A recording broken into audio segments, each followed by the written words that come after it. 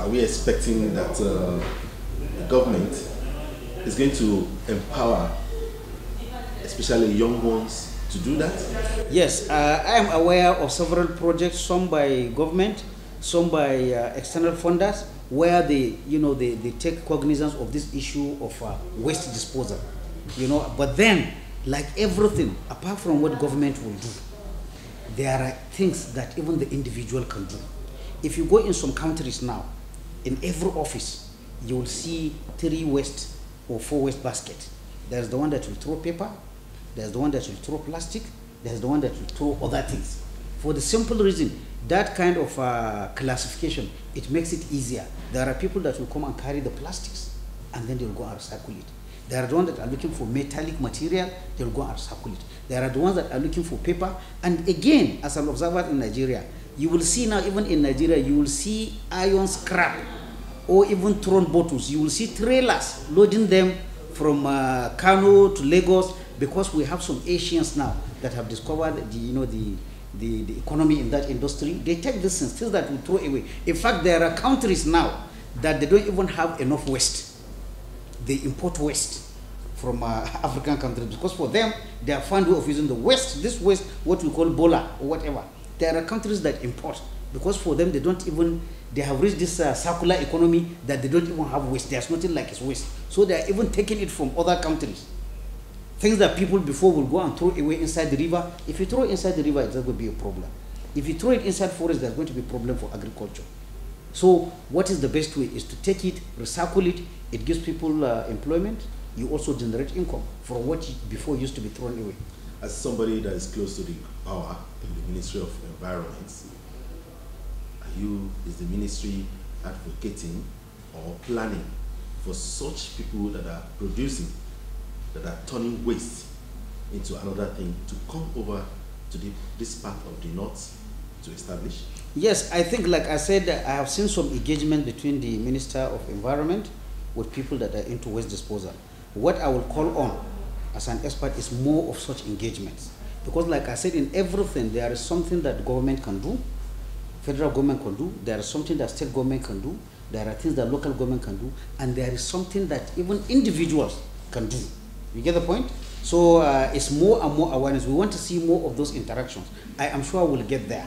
Because when you go now to all these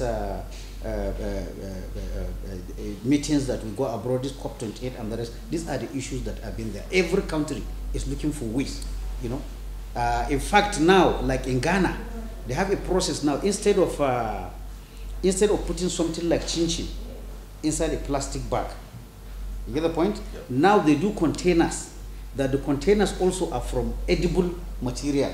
So you eat your chin-chin and then you eat the bag as well. I've seen, you see this, they do the bag in such a way, so there's no any plastic bags to throw away. You buy your chin-chin, you eat the chin-chin, even the bag is made with an edible material because of recycling, so that you eat the chin-chin and then you eat the bag. Coming back Yes. home now, I want to find out from you, do you see our current minister, Balarabe Abbas Lawan, as a capable man on this seat? Well, you see, when you talk about capability, it's in whatever, at the level of ministerial level, what you need is management. Management, identifying people that can do the work and then managing them. And I think from the interactions I see that he's having with stakeholders, both within government and private stakeholders, I think he's on a good track.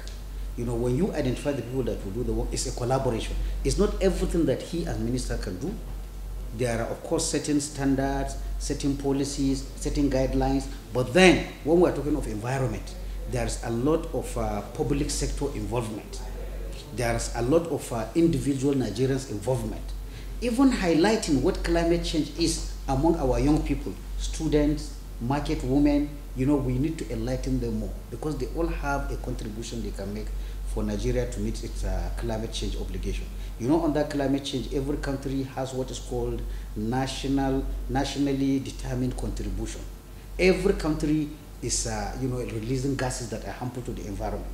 Experts have agreed. So all countries are needed to require, what is Nigeria going to do?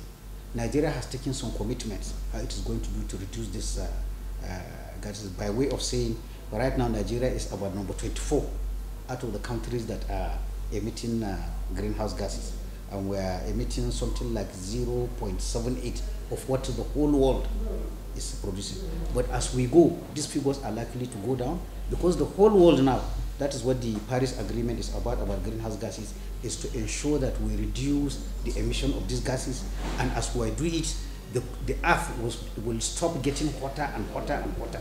Anybody, even me and you now, you can know this year in particular, 5 years ago wasn't as hot, this month of April wasn't as hot. So these are things. But like I said, if you don't enlighten people, people will only complain, "Kai, it is hot." But they don't interrogate, why is it hotter than April last year? Why was it hotter than April 2000?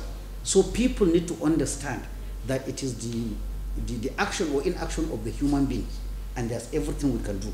Cutting of trees, waste disposal, all these are issues that even at the household level we can contribute to making things better. With none at all.